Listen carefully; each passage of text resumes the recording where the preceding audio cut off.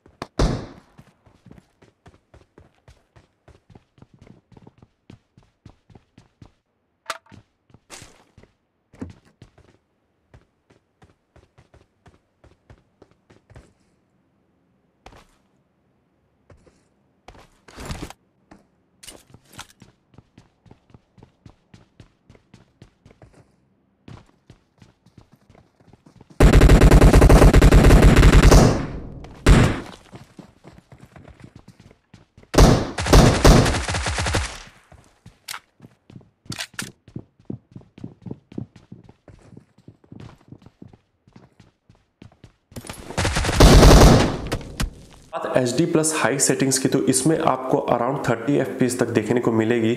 अगर आप HD+ high पे खेलते हो तो आपको काफ़ी ज़्यादा स्ट्रगल करना पड़ेगा, बहुत ज़्यादा लैग्स देखने को मिलेंगे। इसलिए मैं रिकमेंड करूँगा कि अगर आप इस फ़ोन को लेते हो देन आप स्मूथ अल्ट्रा पे ही खेलना, उसमें आपको अच्छी एक्सपीरियंस मिलेगी अगर मैं HD+ हाई से कंपेयर करूँ तो।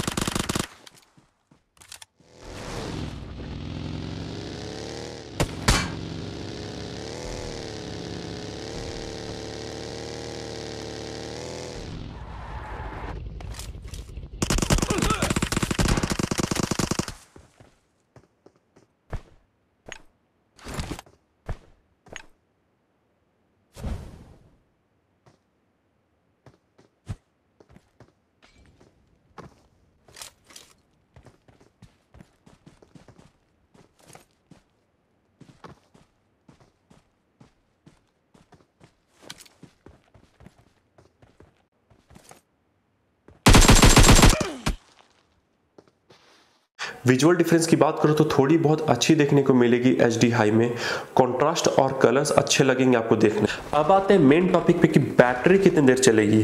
तो मैं यहाँ पे काफ़ी इंप्रेस हूँ इसकी बैटरी से, क्योंकि इसमें आपको 5000 mAh की बड़ी बैटरी देखने को मिल जाती है। आधे घंटे की गेम प्ले में आपको अराउंड 10 to 11% की ही बैटरी कम देखने को मिलेगी, तो आप काफ़ी लंबे समय तक इस फ़ोन में PUBG का आनंद ले पाएंगे, ये अच्छी बात है।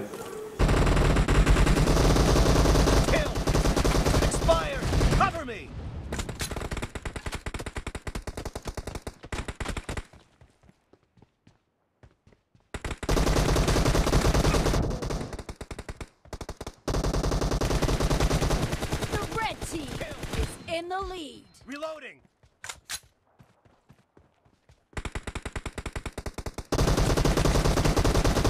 Target down. Cover me.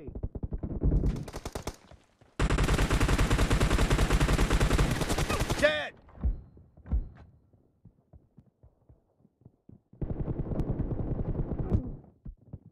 बात करें तो HD हाई में आपको अच्छी खासी हीट देखने को मिल जाएगी थोड़े बहुत समय के बाद में, लेकिन स्मूथ अल्ट्रा में मुझे हीट महसूस नहीं हुई, लेकिन थोड़ी बहुत वार्म हो जाती है खेलने के समय। तो दोस्तों ये था मेरा PUBG experience Realme Narzo 10 phone की। तो अगर आपको वीडियो पसंद आया तो वीडियो को लाइक ज़रूर कर देना, चैनल पर नए तो सब्सक्राइब ज़रूर कर लेना। मिलते हैं अगले वीडियो में। Thanks for watching.